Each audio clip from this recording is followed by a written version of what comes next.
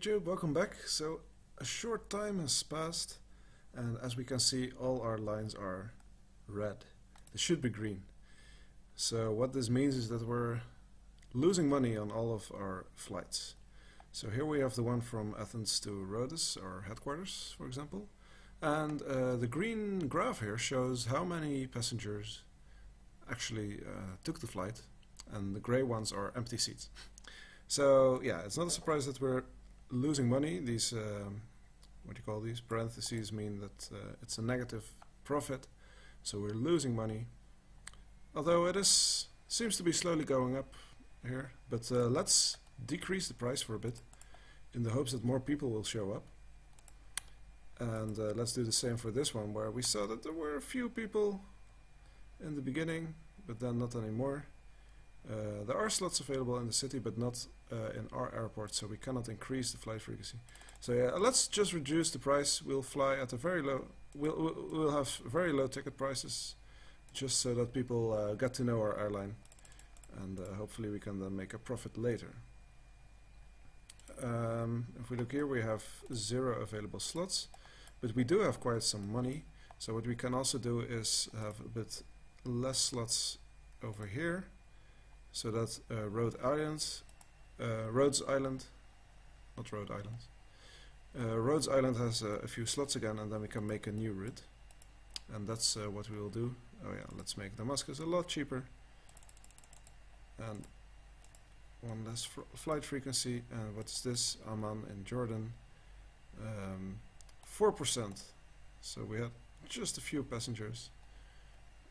Let's decrease the price here as well. And then let's buy an airplane, because we do still have money. Let's buy an airplane and fly, or maybe we can increase this now. Let's fly to maybe Rome. Let's see the flight map.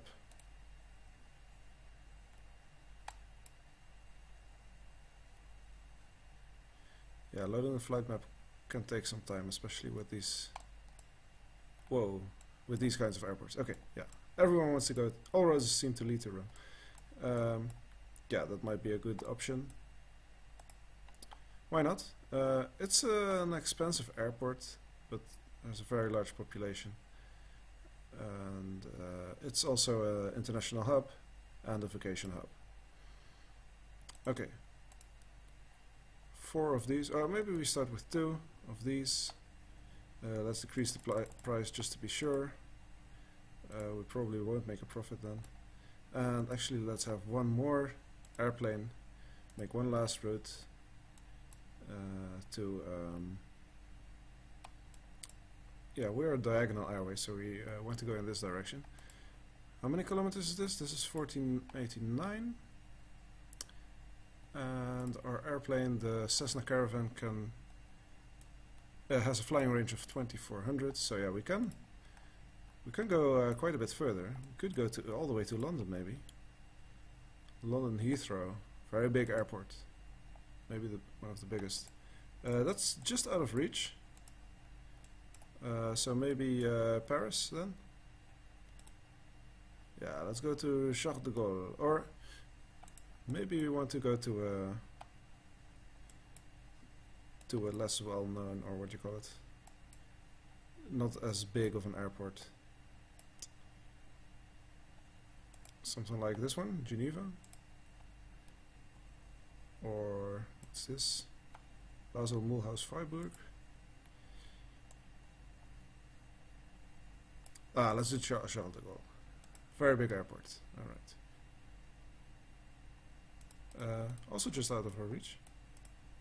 That's too bad. Well then, how about Milan? Oh, there we might be able to take one of the smaller ones, like this one, this one, Bergamo. Let's check the flight map. Yeah, still plenty of flights to Bergamo. Let's do that. We don't want the most exclusive airports. We'll take this one. Alright, decrease the price. maybe some higher service level. And oh, this is also a friendly country. That's nice.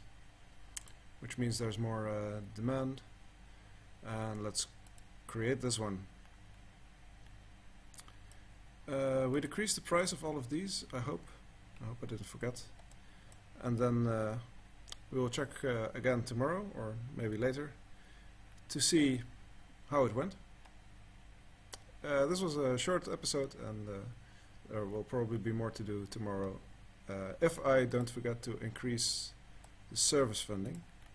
So we're losing quite a bit of money, but let's spend some more anyway, like I don't know, 10,000, so that our service quality will go up.